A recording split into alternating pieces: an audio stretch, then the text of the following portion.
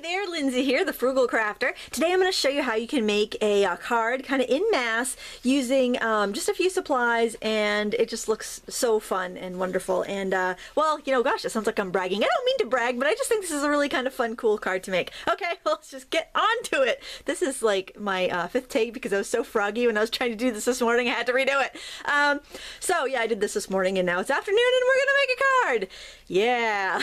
Okay, so we're gonna use watercolors, which is really great if you're a beginning stamper and you don't have a lot of ink pads. You know, if you have a little kit of watercolors, you can use any watercolors. This will be great. We're gonna use we're gonna need white cardstock. We're gonna need some scrapbook paper. I took a 12 by 12 paper and cut it into quarters, so I was able to line 3 envelopes. Okay, and then I took that last quarter and I cut it into 2-inch wide strips to embellish our card with. So just a little bit of frugality there.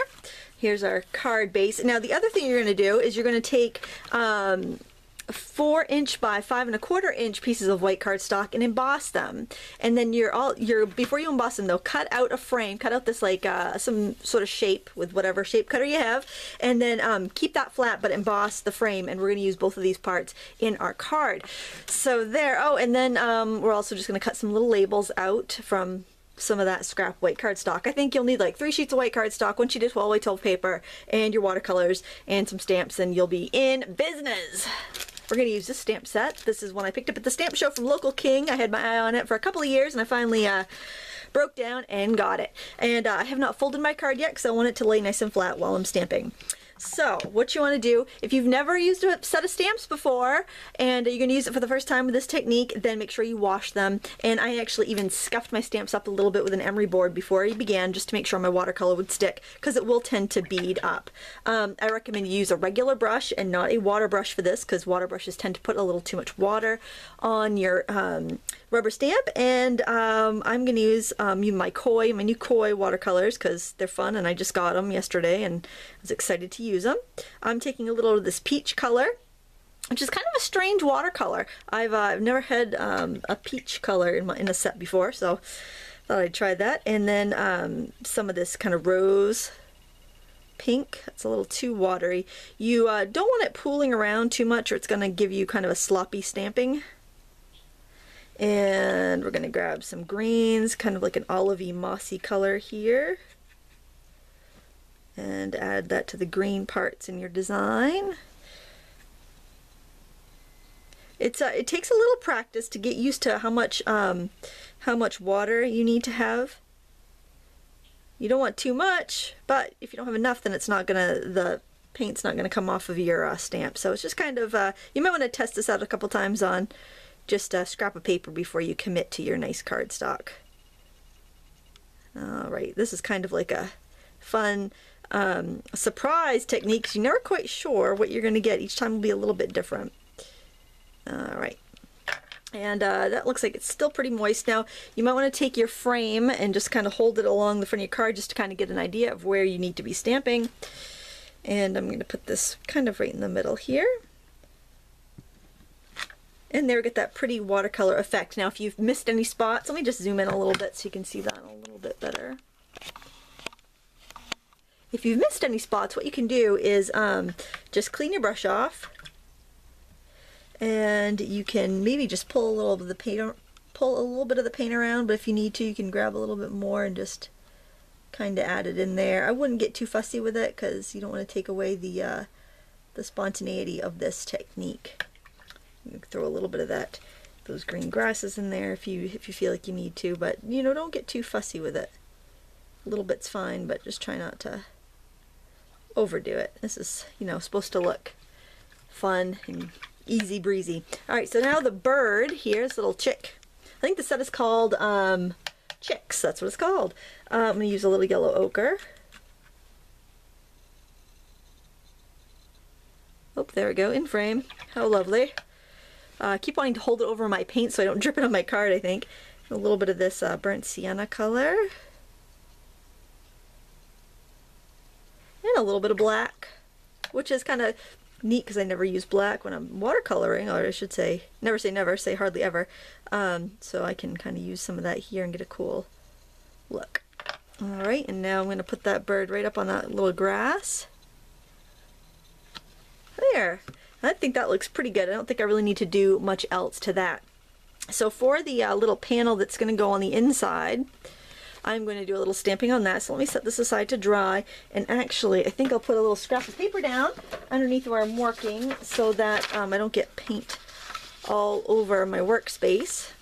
And I'm going to take another one of the stamps from the set. Now, you don't have to have this set. You can use whatever set you like. I find those stamp sets that have multiple images are really good for this because everything's already coordinating, so you might as well just, you know, use all the stamps that come in the kit. I know, like About Art Accents, if you buy the stamps by the plate, the stamps all coordinate.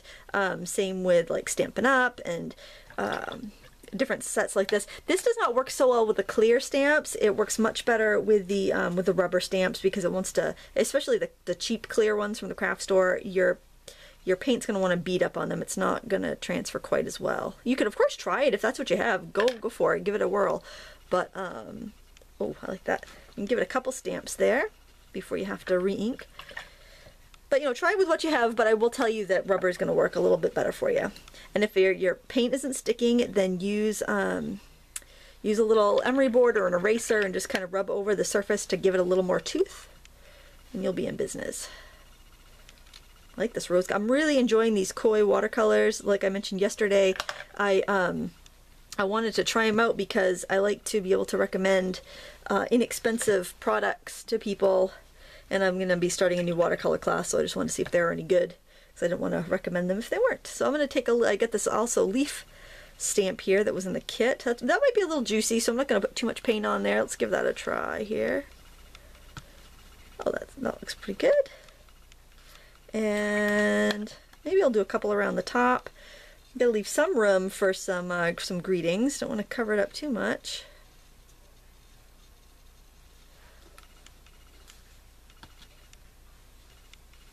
Just see, you can stamp it a few times before you have to re-ink. And do one or two more right over here. Alright, so there's our little panel that's going to go inside our card. I'm going to set that aside to dry. And then we're going to make a little label to go on the front of our card for our sentiments. So what I'm going to do again is go in with my little leaf stamp here and use a little of that yellow ochre. See, there's nothing fancy. I'm just tapping on the paint. I'm just kind of blotting it off too. If I feel like I've got too much water on my brush, I'd blot it, then I'd get my color. Just give a little bit of that on there. If it looks really dry, if it's not glossy, then you can give it a light mist of water too. So let's just stamp that right there on the bottom. And then I am going to use my ink pad and a clear stamp from another set. This is a paper tray ink stamp. I think it was one of their promotional year freebies I wanted on a contest. So stamp that right above the leaf. There. And then we've got our little title for our card. And now we can start to put things together. So let's find our card right over here. And I'm going to move this paper out of the way. I'm going to zoom out a little bit too. Whoops, sorry about that. And I am going to fold this up.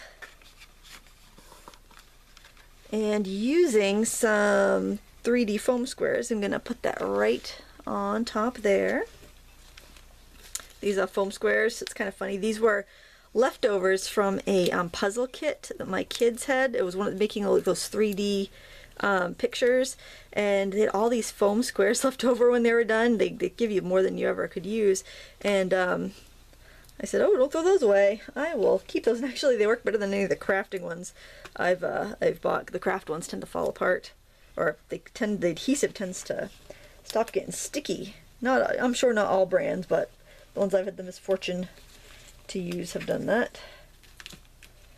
Put this over here and then peel off our little release papers on the back.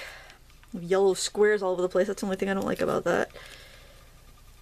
Could use hot glue if you didn't want so much dimension. We'll be using some hot glue, don't worry. Rarely a card is made where the hot glue gun doesn't come into play sometime. So when I cut this mat, notice I left a wider margin on the bottom. That just adds a little visual weight and looks a little more pleasant. I'll put that right on there. Now another tip that I'll offer that I'm not going to use in this card, but when you're stamping a sentiment, if like that's a kind of a long skinny sentiment and I didn't have any label stamps, so if I didn't want to stamp that leaf on there and I just wanted a small die cut sentiment, what you could do is cut those in half and then just use that. You know, I could do that. But I felt like I want to cover up a little more area because I have all this space here, so I'm going to use it like that. And I'm going to put a another one of those foam squares up at the top here so that it will kind of support it, and then I'll use a little hot glue at the bottom to anchor it to the embossed paper, because embossed paper doesn't really want to stick very well because of the raised texture. It's hard to get the two pieces you were trying to stick together to marry, so I just got a little bit of hot glue there on the back. You could use whatever glue you prefer, but I prefer hot glue. And that's the front. Now if you want, you could do a little inking on some of the raised areas just to bring it out a little bit more. I kind of wanted to keep it kind of a little simpler and more elegant, so I decided not to do the inking there, but that's completely up to you. So on the inside, I'm going to take one of those strips of paper that you cut. This is a little wonky bit on it. I'm just going to trim that off. And you can put that wherever you think it looks nice, and you can add your panel here. I think I like that down on the bottom and the panel up there. On the other one, I decided I would stamp a little bit in the background and put the panel on top. It's completely up to you. And if you're only making 2 cards, maybe you'd want to line the whole entire part in there because you'd have a little extra left over. So, you know, absolutely adapt it to what you like best. Let's put a little adhesive there. This paper is it's one of those big packs from K & Company that I really like. So yep, I'll put a little bit of adhesive on that. Hopefully it's dry enough for me to put the adhesive on. We'll do it over here just in case it isn't. I won't get any wet paint on my card. But I just think it's so much fun to stamp with watercolors. It gives you that loose, painterly look, and you don't even have to paint. You don't even have to know how to paint, but you can still get that kind of fun look as long as you're not too fussy about how it turns out.